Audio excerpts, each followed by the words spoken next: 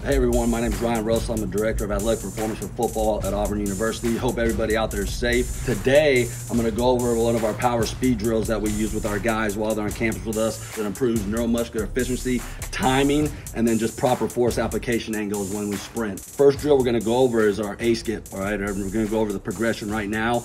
Anytime we talk about these power speed drills, we want to think about our PAL acronym: posture, arm action, leg action. We really want to focus on those things while we're performing each drill. Anytime we're sprinting or anytime we're doing these drills specifically, we want to think open hands. And there's a couple different reasons we want to think open hands and have our athletes sprint with their fingers extended. Number one is we want the nervous system thinking extension. And then number two, nothing happens like this in football. So I'm going to start here. We got roughly a 10-yard zone.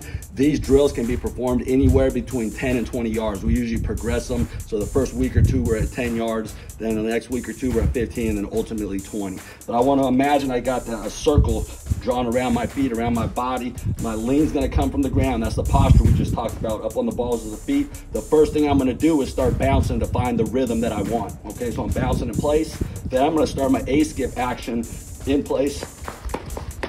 And then ultimately, I'm going to take it forward.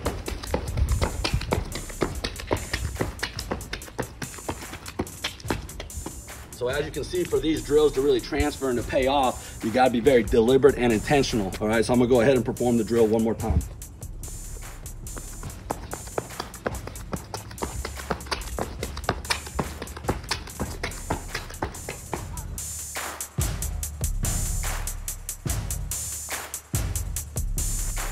This time we're gonna go over what we call our straight leg shuffle. And now when we do this drill, revert back, remember we talked about posture, arm action, leg action. Now we're thinking more top speed mechanics and that cyclical action of the leg when you get that up down to the foot contacting the ground, all right? We want that cyclical action. We're working from here to here, all right? Pulling the hips over our foot every time.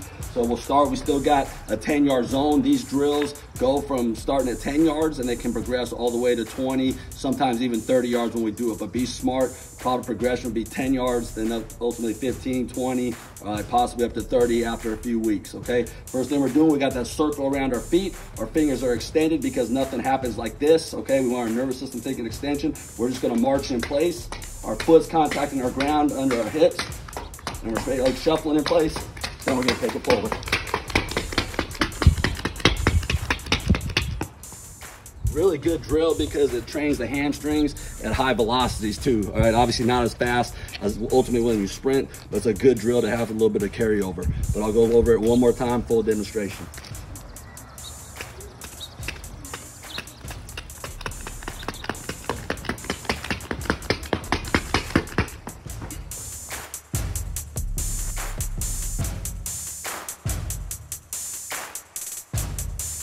All right, I hope everybody puts those drills to use. All right, stay fast, stay safe, and War Eagle.